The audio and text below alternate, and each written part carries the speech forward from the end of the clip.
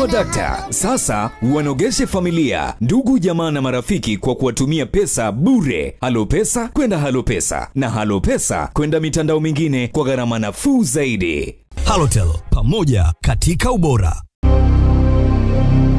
Mourinho kwa sasa ni ruksa kukubali dili lolote la kujiunga na timu nyingine baada ya kumalizana na Manchester United, ambao wanaripotiwa wameishamlipa pesa yake aliyokuwa akidai kama fidia kutokana na kufutwa kazi na wababe hao wa Old Trafford. Ripoti zinadai kwamba Mourinho amelipwa pauni milioni 15 kwenye fidia hiyo na kumfanya kuwa kocha ambaye pengine amepiga pesa nyingi kwa kulipwa fidia kuliko yoyote yule kwenye soka la Ulaya. Katika kuthibitisha hilo, hii hapo orodha ya makocha waliopiga mkwanja mrefu kwa kulipwa fidia huko kwenye klabu za Ulaya. Naanza na namba 5 ni Kenny Dalglish ambaye amelipwa pauni milioni 8.2. Liverpool ililazimika kumlipa gwiji wake Kenny Dalglish pauni milioni 8.25 kama fidia baada ya kumfuta kazi mwaka 2012. Dalglish uko nyuma alikuwa mchezaji wa Liverpool, lakini baada ya kuingia kwenye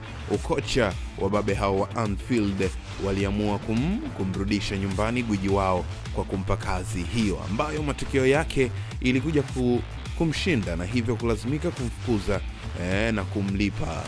Brendan Rodgers alikuja kuchukua mikoba yake kabla ya yeye pia kuondoka na kazi hiyo kupewa Mjerumani Jurgen Klopp. Namba 4 ni Luis Felipe Scolari ambaye amelipwa pauni milioni 12.6. Chelsea ilimwajiri Brazil huyo Luis Felipe Scolari baada ya kutoka kushinda ubingwa wa kombe la dunia akiwa na kikosi cha Brazil. Scolari alitua Stamford Bridge Julai 2008. Miezi 6 baadaye, kwa maana ya Februari 2009, kocha huyo alifutwa kazi kutokana na timu kuandamwa na matokeo mabovu. Baada ya kuchukua uamuzi wa kumfuta kazi, Chelsea iliamua kumlipa kocha huyo wa Kibrazil fidia ya pauni milioni 12.6 na hivyo wafanya kuwa pengine ndiyo timu pekee iliyolipa fidia mara nyingi makocha wake kuliko timu nyingine yeyote. Namba 3 ni Andre Villas-Boas ambaye Andre Villas-Boas alilipwa pauni milioni 16. Swala la Chelsea kulipa fidia za makocha inayowatimua imekuwa ni kitu ambacho wamekuwa wakikifanya mara kwa mara baada ya Machi 2012 kufanya hivyo wakati walipomfuta kazi Andre Villas-Boas muda mfupi tu baada ya kumpa kazi. Ripoti zinadai kwamba kocha huyo Mreno alilipwa fidia pauni milioni 12. Baada ya hapo AVB alikwenda zake kujiunga na Tottenham Hotspur ambako pia hakudumu kwa muda mrefu sana na kufunguliwa mlango wa kutoka.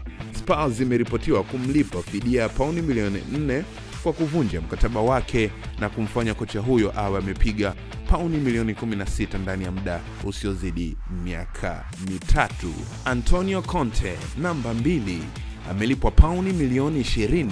Kocha Muitaliano Antonio Conte bwana alihitaji kulipwa pauni milioni 20 wakati alipofutwa kazi na Chelsea mwishoni mwa msimu uliopita. Kocha huyo aliyewahi pia kuinoa Juventus alipokuwa Chelsea alishinda ubingwa wa ligi kuu England na kombe la FA.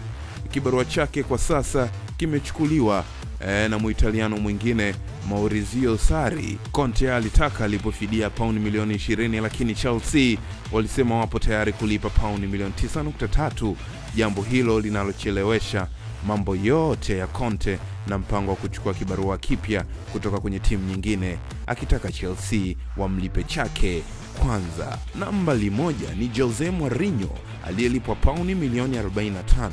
Chelsea ilimlipa Jose Mourinho zaidi ya pauni milioni 30 za fidia baada ya kumfuta kazi katika awamu 2 tofauti huko Stamford Bridge. Mreno huyo alitoa Chelsea mwaka 2004 akaondoka mwaka 2007, alirudi tena mwaka 2013 akaondoka mwaka 2015. Baada ya hapo akapata dili kwenye klabu ya Manchester United ambapo pia alikuja kufutwa kazi mwezi uliopita. Huko Man United alikuja kufutwa kazi mwezi wa 12 huko Man United. Mourinho ameripotiwa kulipwa fidia pauni milioni 15. Hapo ijazungumziwa mzigo aliyovuna huko Real Madrid.